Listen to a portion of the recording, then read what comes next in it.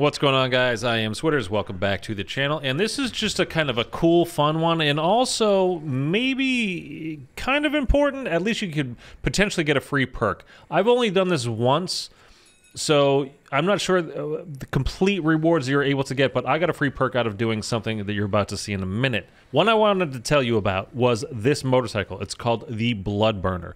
It does not show up on your map.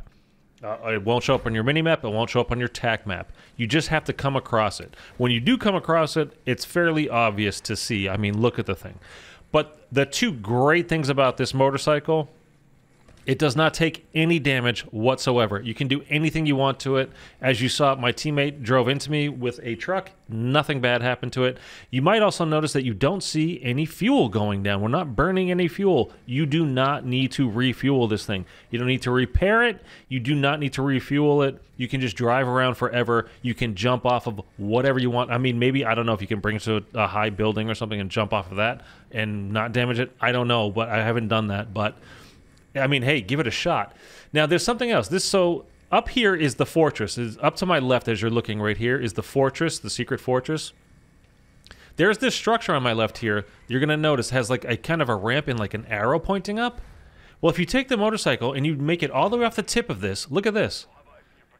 GTA 5 style secret jumps, and that's not over. You get a reward. You pop off the bike. I went into it, and I got a free perk. So again, this is up top, right below the fortress, on the back side of the fortress. So if you come across this motorcycle, you're definitely going to want to try it out. And it's super practical as well, that it doesn't burn any fuel and, again, doesn't take any damage, which is great.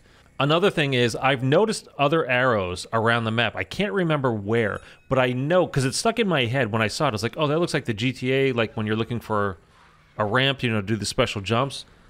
And then, of course, I see finally an arrow on a motorcycle. I'm like, oh, I'm going to hit it. And I had no expectation of it actually giving you anything. It was just a kind of a surprise. So I know there are secret jumps elsewhere on the map. If you find them, let me know.